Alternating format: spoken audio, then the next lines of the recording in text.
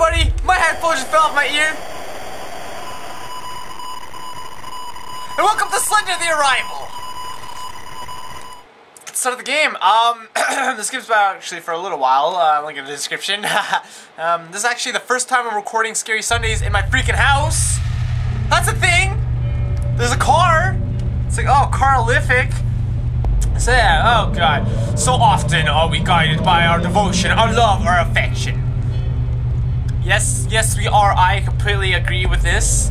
A bond that pulls us down, but not bargained. Something. Okay. And when you find yourself alone, as he casts out that something, how far will it carry you? Spiegel! Just the Spiegel! Oh my god, this is beautiful. I've heard complaints that the graphics suck in this game. I disagree already. I think this looks pretty great. Can I jump? Hello? Oh my... Okay, so, look at this. The wilderness. We can't zoom. Okay, so thank goodness for recording. And at that point, my live commentary comes to an end, at least for a few minutes. I had a little bit of a problem with the recording in the sense that it died. My camera just kind of like flipped out. It was like, nope! So don't worry, it comes back at around, let's see, that's about the 6.5 minute mark. So if you don't want to hear my post-commentary ass, you know, you could skip to about 6.5 minutes and then everything will be good. You'll be able to tell on live commentary again by when my face pops up. So Blue Owl Studios, Parsec Productions, I think that's what that said. So this game overall, I'm gonna say right now, I rage quit it on the second chapter. So look forward to that, but not really because it's kind of an annoying rage quit more than anything. But stay for the third chapter. Seriously, holy the scariest moments of my video gaming life occurs during that moment. I'm literally awestruck with how terrified I get in that moment. You guys will see, and I actually have not reviewed that footage yet, so I might just be hyping it up for absolutely nothing. But just wait for it because it's terrifying. So, most of my commentary got cut out, and this part, well, obviously it all got cut out because my camera's like, nope, haha! What I actually think happened was, it ran out of space. But for some reason, it beeped at me at a certain point, which is like 5 minutes after it stopped recording, to tell me that its memory was full, and I guess it like deleted part of the footage or something. But yeah, that was pretty annoying. But yeah, so I gotta comment on how like beautiful this game looks. I mean, it looks very nice. I mean, there's some glitches later on that occur that's like, why couldn't this been fixed? And right now I'm actually like wandering backwards because it's like, oh, let's follow this brick wall, even though it's clearly a barrier. I think I was trying to like look to get in or something. Oh yeah, look at all these beautiful trees. All these beautiful trees. But yeah, this game, like in general, it starts off not too scary, but it gets scary. And why am I paused right now? Okay, we're going still. Okay, great. I didn't review this footage because, you know, I wasn't gonna review footage I didn't have commentary over because that'd be a lot more boring. Let's keep walking. Right now, the walking in this game reminds me of Dear Esther a lot. Like, it just has the exact same feel, minus, well, not even like minus the music, because the music in Dear Esther was similar to this as well. Maybe not quite as like frantic. Maybe frantic isn't even the right word, but I mean it's, you know, it was yeah, something like that. I lost my train of thought there. Why do I do that? I lose my train of thought when there's absolutely no reason for me to lose my train of thought. So yeah, we're seeing these rocks. Like, ooh, is there anything on these rocks? Is it like, you know, Coke and rum on the rocks or something? I don't know what that means. Oh man, I don't know. But yeah, so ooh, there's footsteps and there's a vehicle. Hey vehicle, what's going on, dog? Nothing? Why don't you say anything? Oh yeah, it's because you're a freaking vehicle. No idea why I'm pausing here. Just, I guess, want to clearly get a better look at this vehicle. That is indeed, it's like a Jeep kind of thing going on. Yep, it's pretty fantastic. At this point, I'm like, where the heck do I go? Because I had no idea where to go. As you can probably tell, because I had no idea where to go.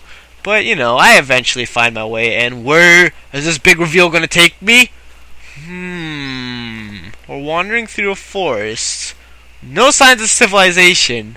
What makes sense for me to find?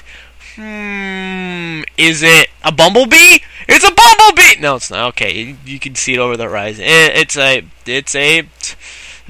building. Yay! And it's also getting darker out. Yay, very subtle. Actually, it's not even that subtle.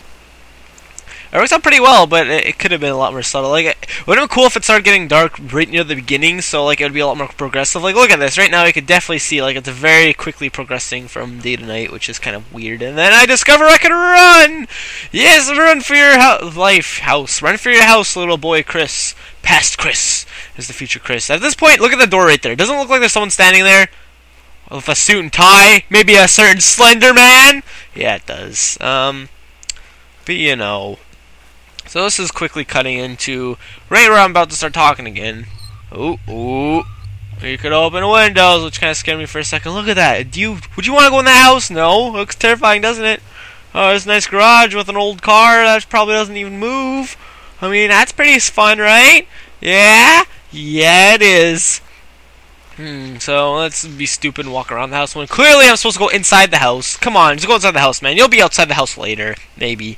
I'm kind of spoiling stuff a bit. The fact that I go outside. Well, is that really spoil? I guess it kind of is, but it's not like a big spoiler like Slender Man chases you! Oh! Crap, I spoiled it. Okay, of course he does. Well, this game is freaking called Slender the Arrival. Where is he arriving to? It's a mystery.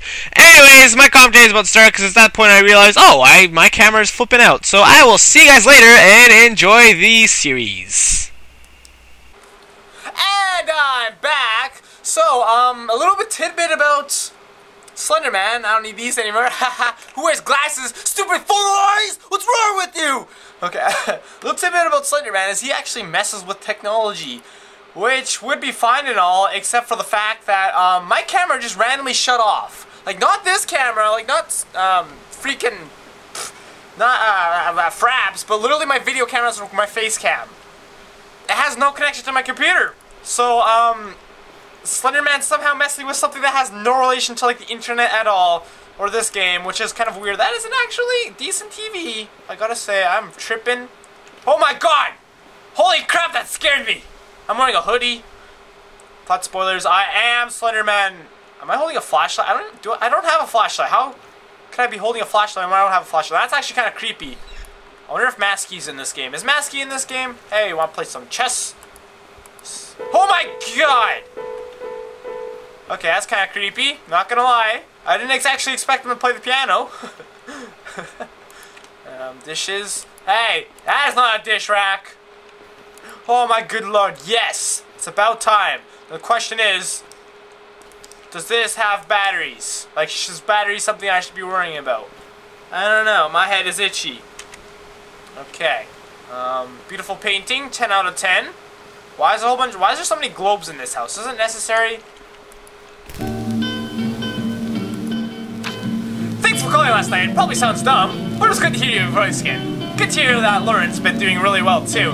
But yeah, about what we all said, I'm not sure what you think of it yet. What are the odds of two people having the exact same hallucination? Could it really be coincidence? I have gone to my doctor today for some routine stuff, so I'm trying to casually bring up, see what he says about it, see how it goes. Okay, shut up! Shut up! Holy crap, that was annoying. Jesus. Started off kind of unsubtly, but no. Just no. No! What is this? Okay. Well, at least it's not poison like in that one game. The house. What are those? Oh, I thought those are batteries. Okay, never mind. All is well. When my camera died, I had to go find the charger, and I ended up hitting my back against like a sharp corner of my cabinet. Now it hurts like a lot. Can you come kiss it better, please? Please. Please and thank you. Anybody? Anybody out here? No? Okay. I thought I'd ask. You know, can we... Okay, it's kind of weird with these doors, I gotta say. Okay, we made a lap around the house, which is good because I was getting kind of lost, to be honest. I kind of like getting lost in houses just because it feels really neat and such. Whoa, holy glitchies. Okay, opening doors is not fun, I gotta say. Picked up a key, yay, I can go freaking driving now. I'll steal the car. Okay. Has there really been like... How's there not been a scare yet? And, okay. This is a nice bathroom, I got to say. Is there any blood in the freaking toilet? I mean, not toilet, the bathtub. That's always like a cliche. There's always bathtub's filled with blood for no real reason other than just because. Okay, great. So if I want to commit suicide, I could easily just jump out that window. I'm not going to. My head is itchy. Let's scratch that once again. There we go. So nothing gonna happen in this house? Is this house based off the house in Marble Hornets? Like the one where Masky was originally in? Why is there so many plants? What is this person's obsession with plants? What the hell is that?